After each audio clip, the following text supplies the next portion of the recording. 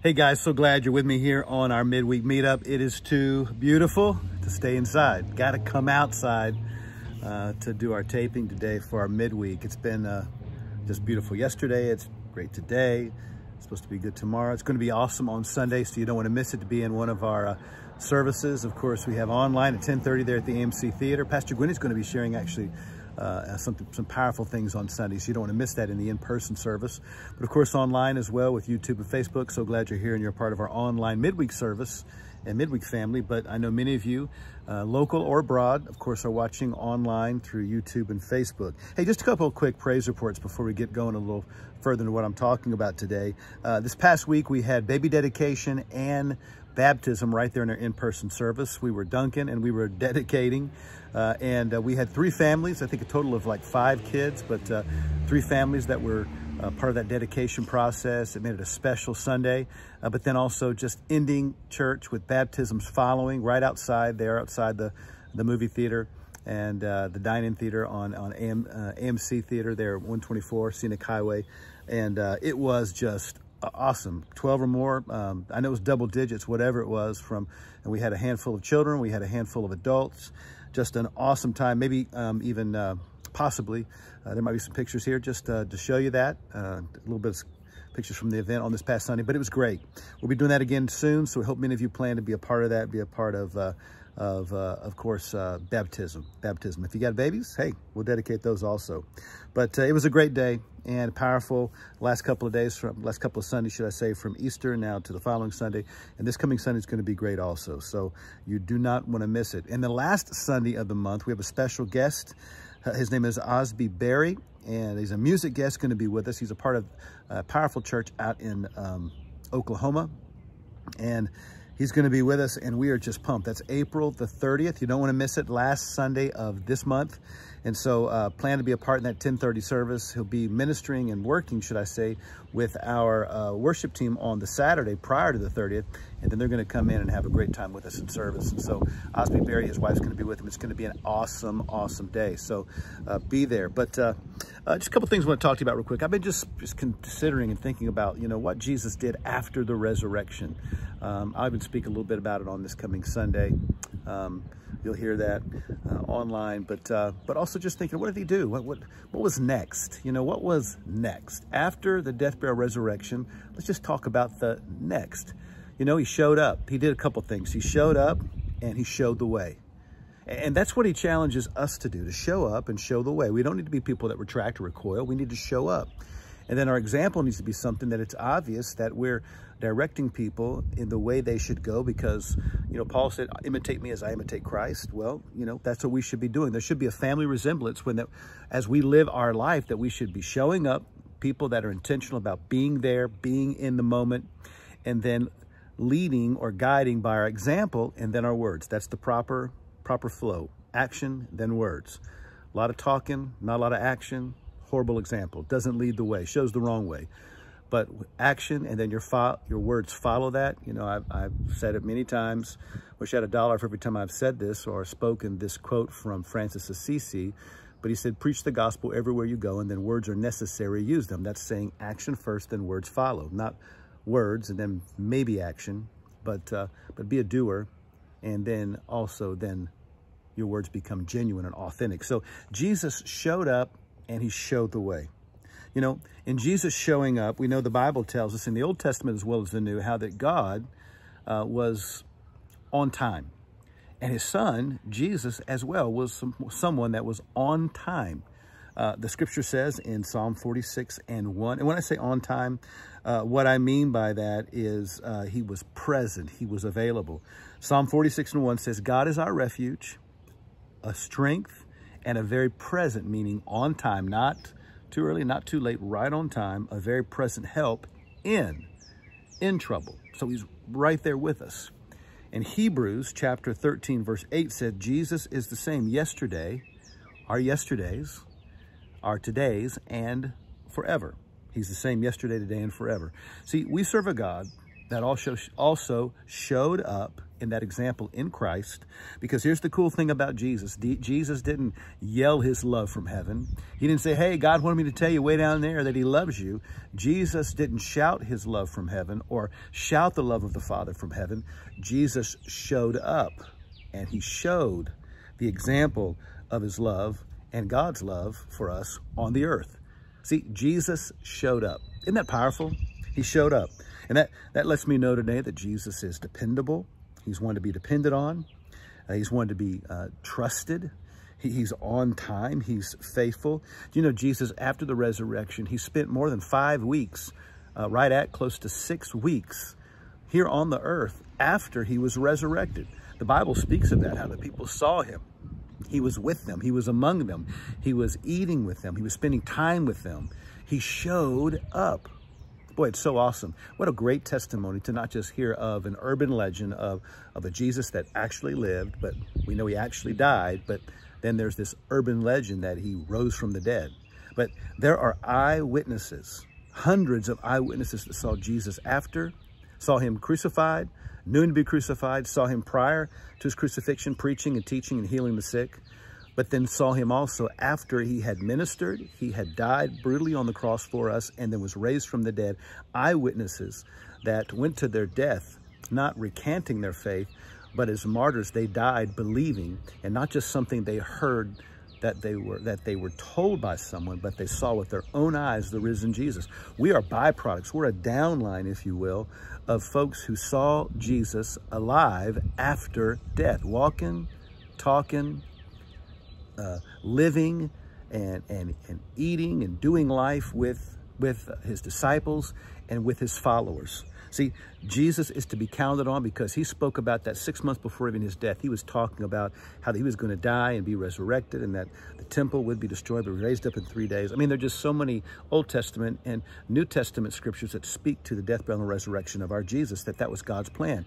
And Jesus is dependable. God can be counted on because what God says happens. Jesus died, and hey, everybody, he rose again.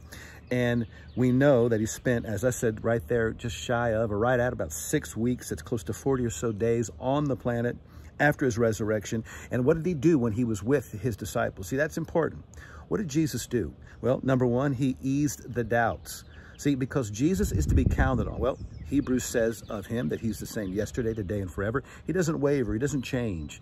He doesn't wake up on the wrong side of the bed. He's not a fickle Jesus, and that speaks to the faithfulness of our God. Our God is not fickle. He's not up one day and down the next. He's consistent. He's solid.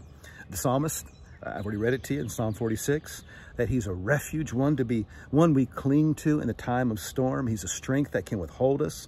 He's not an all-powerful God that doesn't care, no.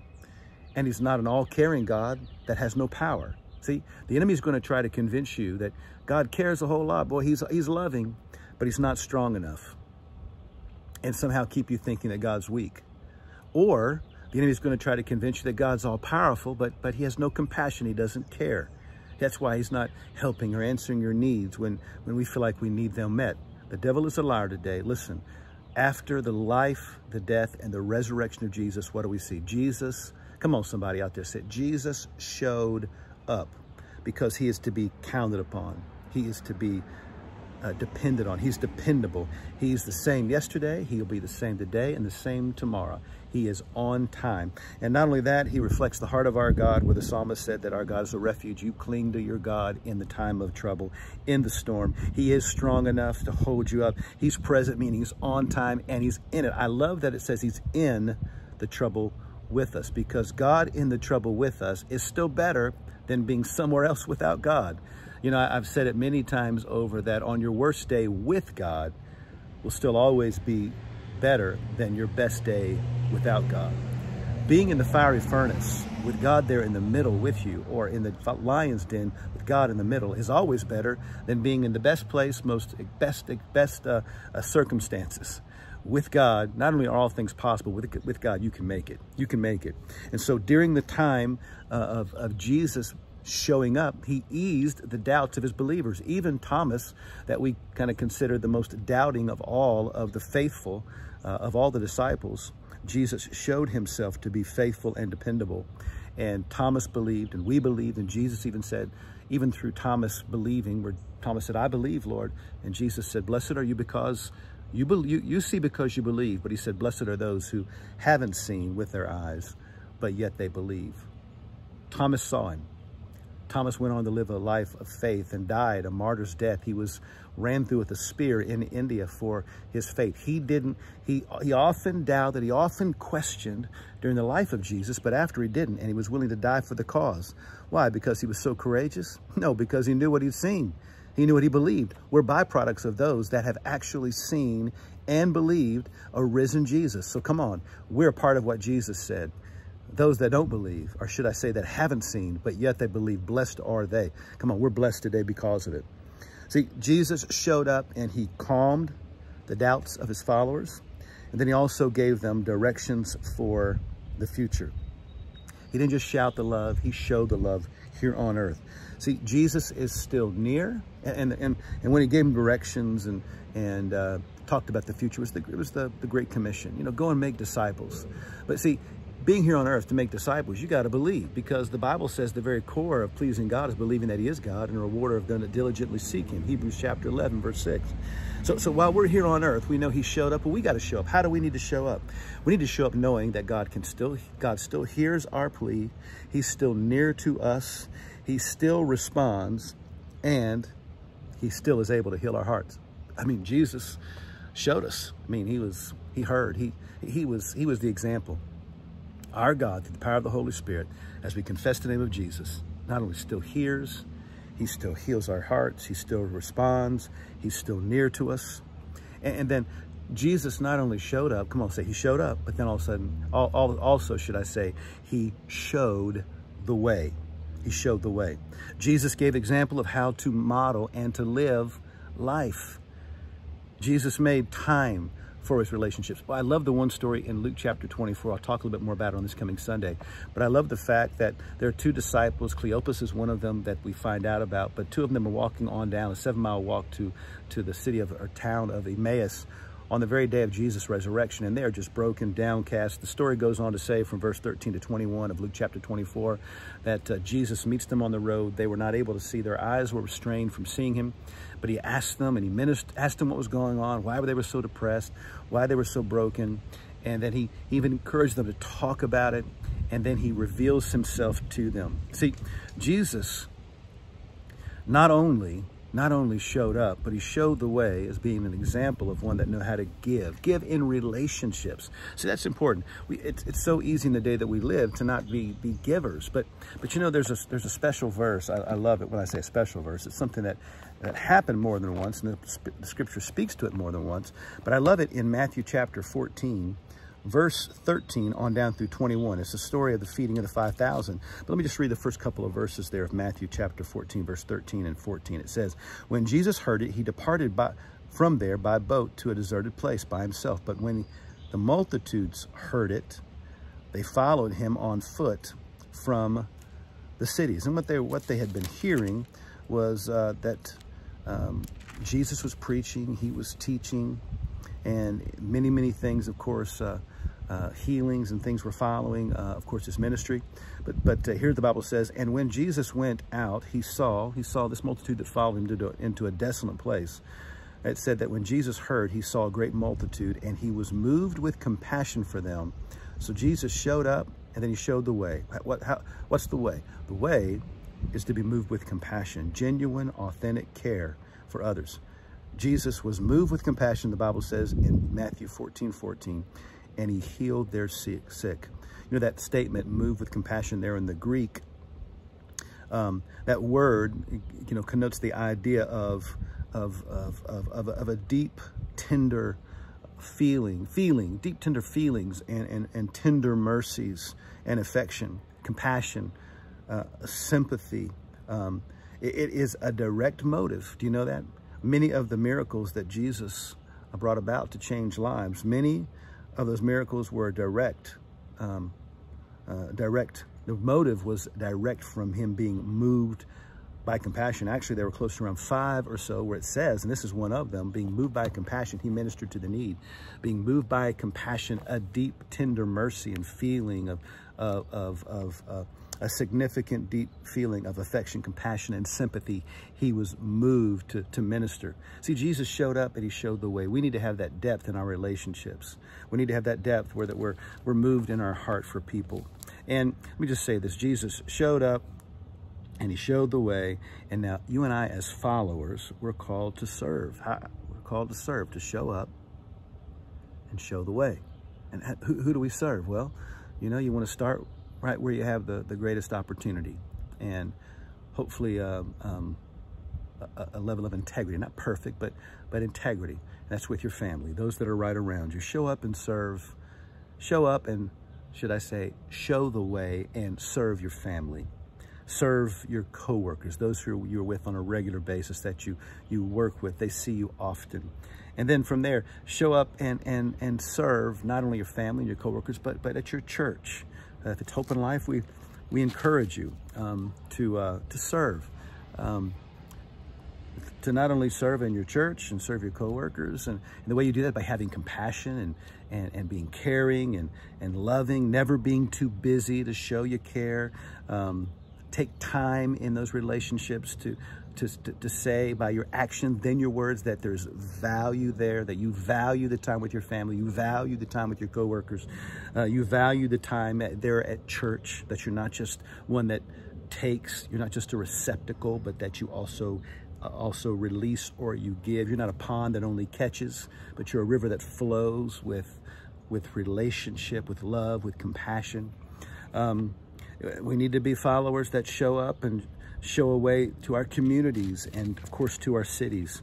We're called to show up and show the way. And so I challenge you today. That's what Jesus did. After he lived, after he died, and then after he was resurrected, Jesus showed up and he showed the way. So I pray today that you'll do the same thing, and that we'll follow the example of our Jesus. By the power of the Holy Spirit, we can live this abundant life that Jesus said the enemy wants to steal it from you. He wants to kill it out of you. He wants to stomp it right out, destroy it from it ever being evident in your life. But Jesus said, but I've come to give you life, and life more abundantly. There's these things the enemy wants to do, but here's the two things. Jesus says, I've come to give you life that is relationship with Jesus, with your Heavenly Father through Jesus, and then the abundant life, which is the above and beyond ability to show up and show the way.